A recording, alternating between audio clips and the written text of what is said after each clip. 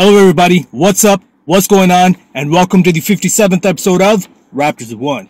So guys, today I want to talk about how deep our team is. And I'm going to use the Boston game, the preseason game that just happened, and I'm going to use that to prove my point. So without any further ado, let's get it. So guys, I didn't get to watch the game. But that's because I had things to do, life happens. But hey, family's priority. We got to do what we got to do for our family. So that's all good.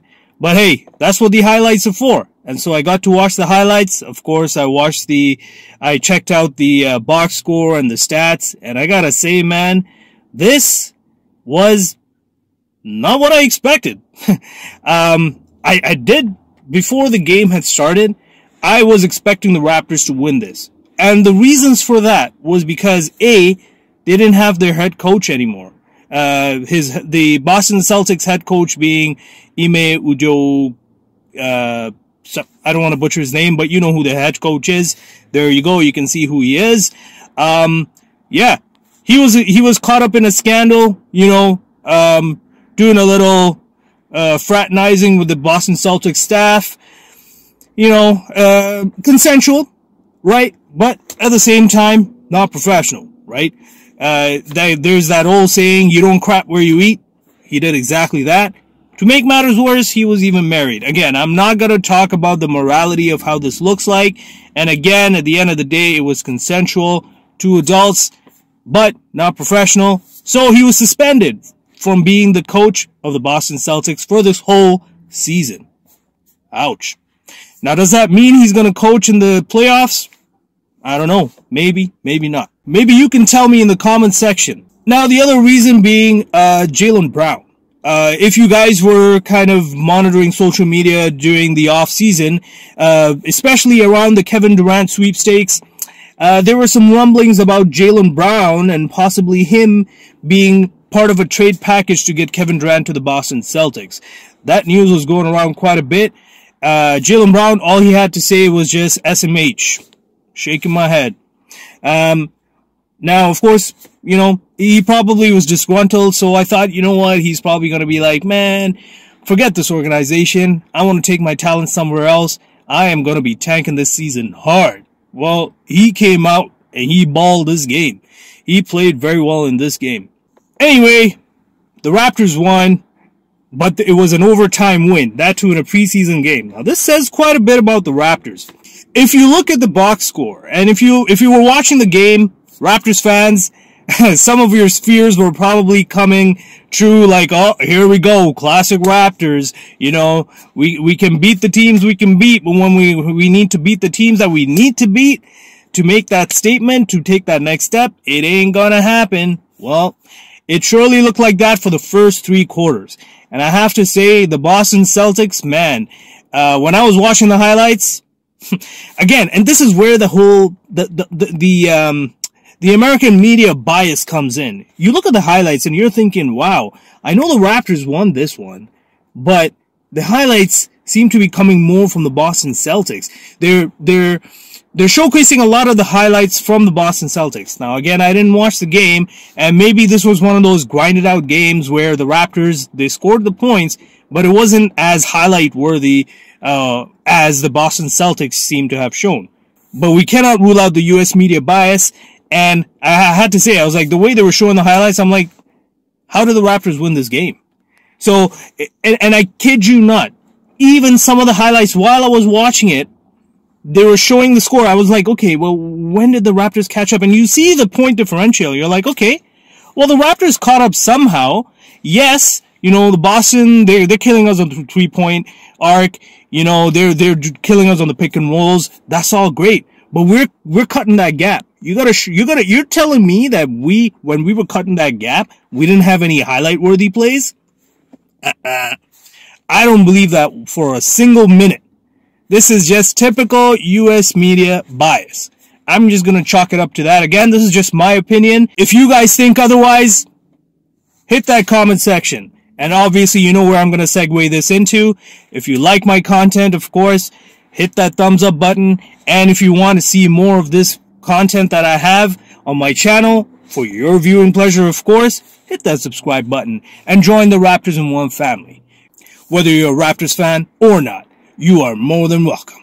Alright, so coming back to the game, what brought us back in this game? Even after being led for the first 3 quarters, and I have to say, the first quarter, it could have been anybody's game, but the Boston Celtics led the first quarter. The second and the third quarter, it was like, it was going to be a runaway game for the Boston Celtics. And, this was at the Garden. So I was like, yeah, you know what? Maybe I shouldn't have chalked this one up to the Raptors winning it. But hey, that's the reason why I call this Raptors in One. Because I always pick the Raptors to win. Game 1, if there's only one of one, Raptors winning it.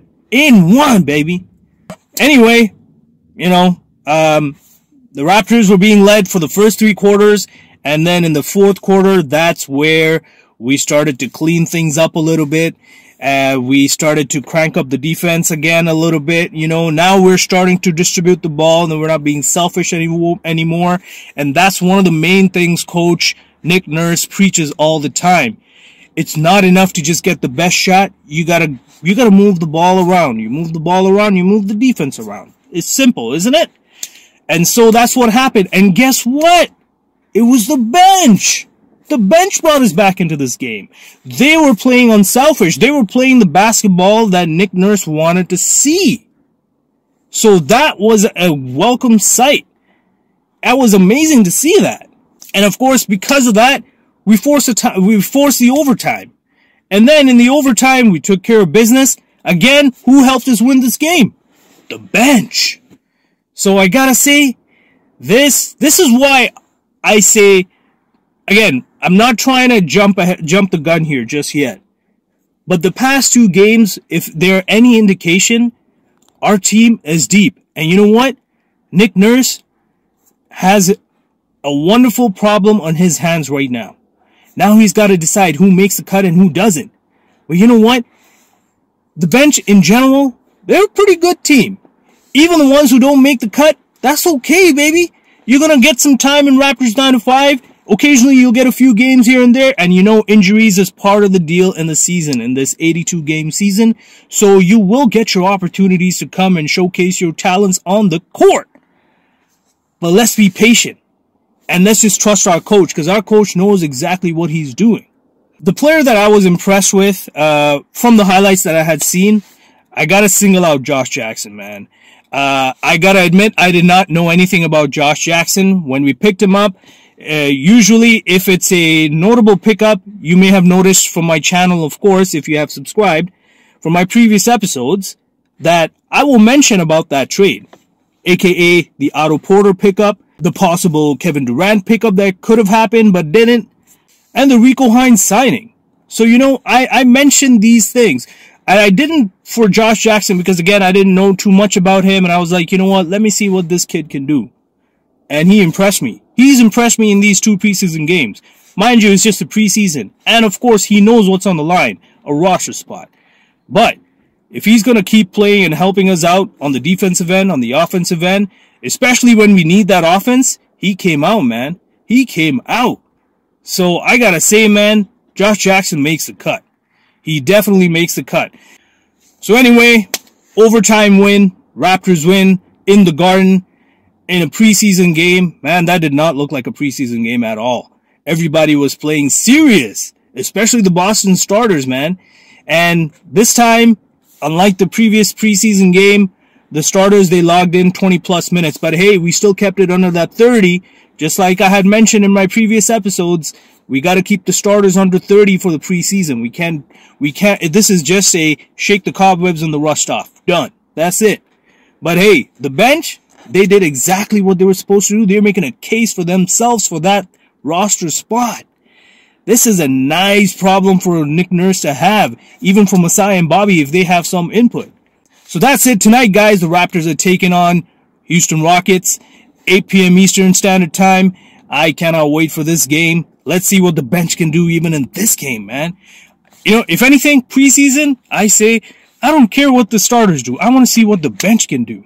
And if the bench can do a lot, that is going to dictate how the season's going to look like. So that's all I got for today, folks. Again, don't forget to hit that thumbs up button. And of course, if you want to subscribe and watch my more entertaining content that I have for your viewing pleasure, of course, go ahead, hit that subscribe button.